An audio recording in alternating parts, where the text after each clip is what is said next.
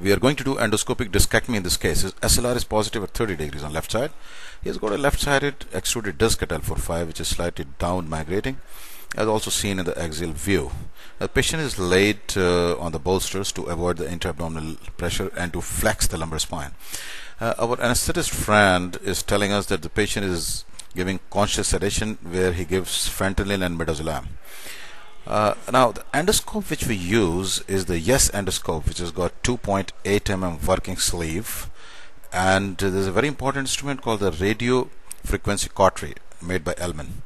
Another endoscope which we sometimes use is Liu endoscope. It is a 0-degree endoscope, and now you see the various instruments used like the cannula and the obturator, etc. The most important step of this surgery is to mark the disc level, because our skin window and ultimately our annular window is the most important thing, because all our instruments are going to follow the needle. So we mark in the AP and the lateral view under the fluoroscopy, and we go about 11 centimeter away from the midline. Now you see that a 9-inch 18 gauge needle has been inserted. You see that the needle has gone inside the disc. The first step is the discography, and where we insert the indigo carbon dye and ask the patient about pain. In this case, you see that the dye has leaked into the epidural space and the patient winces with pain, so it means we are operating at a right level.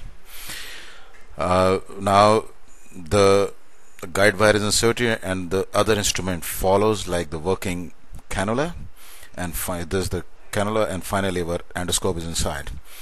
Now we are removing the blue stained disc here, as you can see, because of the indigo carbon dye, and if the fragment is big, we remove the endoscope along with that fragment of disc. And the patient is enjoying his surgery, as you can see, and we carry on like that. Now another important instrument is the laser. Here we are using the sight firing holmium YAG laser. You see that red light, wherever it falls, it cuts that portion of the disc. Now we are trying to cut the annulus and the PLL so that we can reach the hidden fragment of the disc.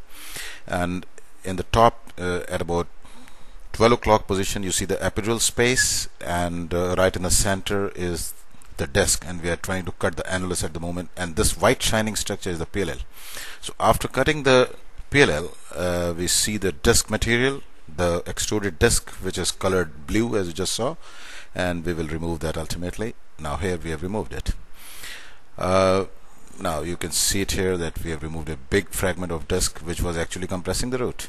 And now, if, as in this case, you see that the disc was slightly down migrating, so we have to move our cannula and endoscope in that direction in order to catch that, although that's an advanced kind of surgery, but we move our cannula up, down, or caudate or distal, wherever we have to reach. Another important instrument is the radio frequency cautery to coagulate the small bleeders, as you can see it here.